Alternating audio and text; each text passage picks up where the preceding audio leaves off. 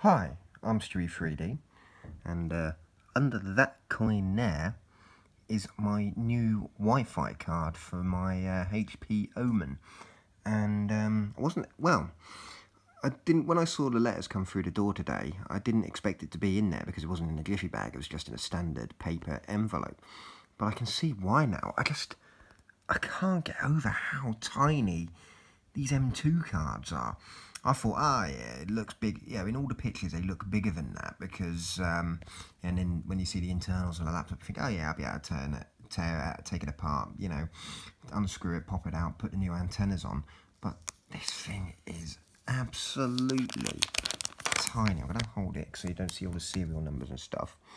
But look at those connectors. I can't even zoom. There you go. Next to I'm actually really nervous about putting this in the Omen because I'm absolutely terrified. I could get it in and out, that's not a problem, but those antenna connectors, that's what's worrying me. It's absolutely tiny. I mean, I was expecting it to be bigger than that. I was expecting it to be probably about half again as big, but yeah, so it's arrived. I'm just waiting on my RAM to arrive. I ordered a 8GB stick off Amazon in the end, brand spanking new Crucial RAM, because the seller's warranty on the second-hand RAM was only 7 days, and it isn't really enough time to put the RAM through its paces to see if there's any sort of little niggles what might present themselves in the future which could cause issues. So I opted for brand new in the end, so I will have a total of 12 gig when it's updated.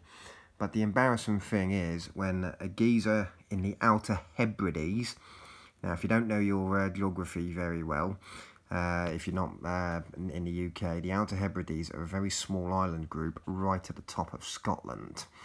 Really remote islands.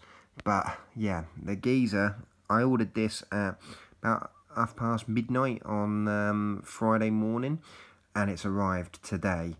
And it's embarrassing that a single guy can get me this Wi-Fi card quicker than Amazon haven't even dispatched my RAM yet.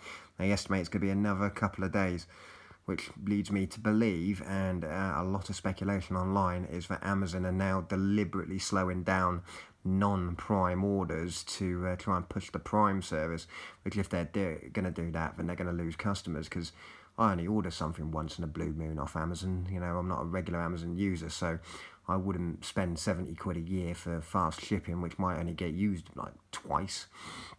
And used to be with free shipping, you used to do the free shipping, and it used to come even on Sundays. It used to be brilliant, but I've heard that Amazon are losing a lot of money by their dispatch and their courier service. So yeah, it looks like they're focusing on the Prime customers first, which is a shame really, but I've ordered it and paid for it now, so I'm going to have to wait for it to arrive. But yeah, this is the Intel 8265 NGW to replace the Intel 7265 that's in there. As you well know, it's I've been having some Wi-Fi issues, and it turns out there's a compatibility issue between the Wi-Fi card in the laptop and the ASUS router.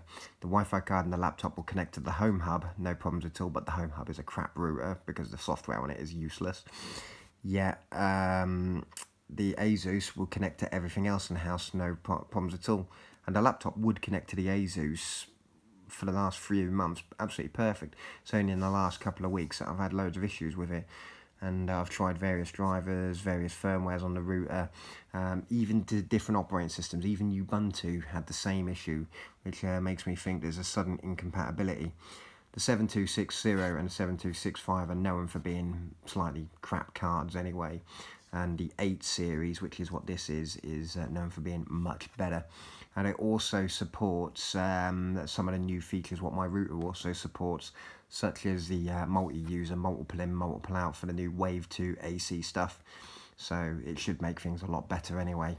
It's not going to be faster headline speed, it's still the same 867, but it's got slightly newer Bluetooth. It's Bluetooth 4.2 as opposed to Bluetooth 4. And yeah, it's newer Wave 2 stuff, and it should be a bit more reliable.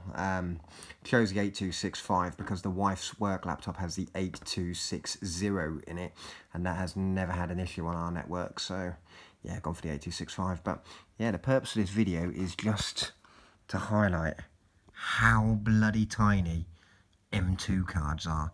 I was not expecting it to be that small, and those antenna connectors really scare the crap out of me.